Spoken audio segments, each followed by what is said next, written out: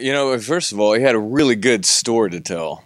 All my life, I've heard his stories, you know, and especially when he died and the funeral, all these people were talking about his stories, and it just seemed such a shame that the stories would just fade away.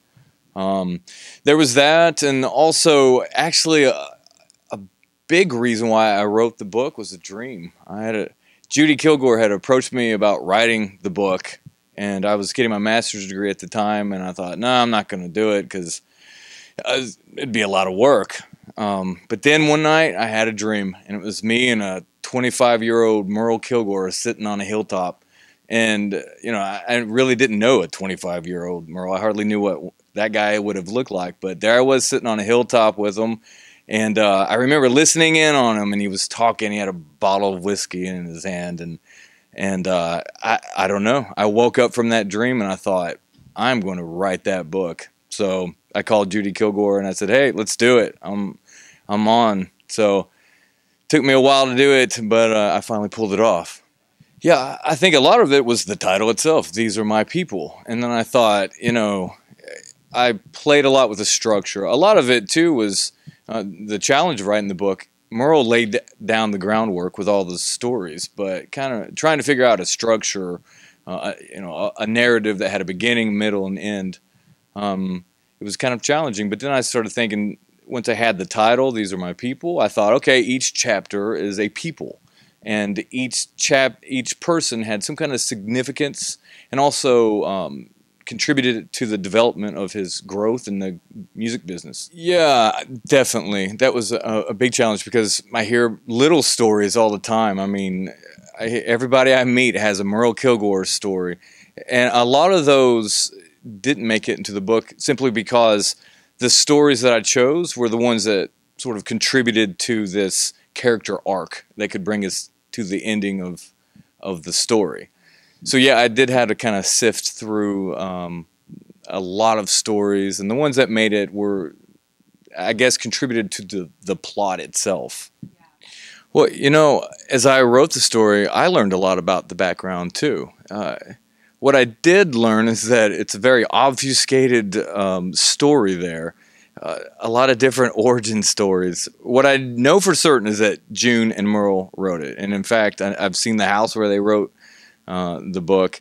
You know, they'd met in the early 60s while they were on the Johnny Cash tour. And it was June's idea to, hey, Merle, come over to the house. They both lived in Madison. Come over and we'll write this song. So they would write songs. And they would get together every Tuesday night at 3 o'clock or whatever, and they'd sit down and write. And then one night they started writing The Ring of Fire, and apparently it came out of a poetry book, or it was a love letter. That part of the story, you know, I'm not completely sure of. But nonetheless, they wrote the song. They kind of got stuck on it. Merle got home, and June called him and said, hey, Anita, my sister, recording an album, come back. Let's finish this song. So he raced back. They finished it. They proposed it to her, and she actually recorded it first. A nice rendition of the song, very folksy. Johnny Cash heard it and said, if this doesn't hit, I'm going to record it. And then something really neat happened, and kind of back to the dream thing. Johnny Cash actually had a dream that he heard Mexican trumpets, and he heard himself singing The Ring of Fire. So he told June and Merle that he was going to record it with Mexican trumpets, and they're like, what? Mexican trumpets? It kind of blew their mind, but it worked. But then as I started researching, I also found out that there was some speculation that June Carter wasn't there, that Johnny Cash gave her rights to it.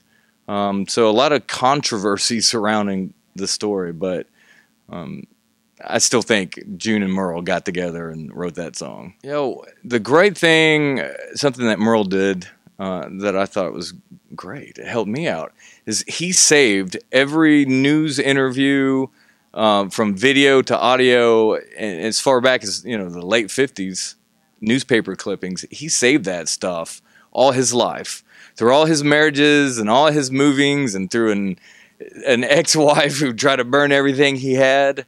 somehow that big garbage sack of archive, survived.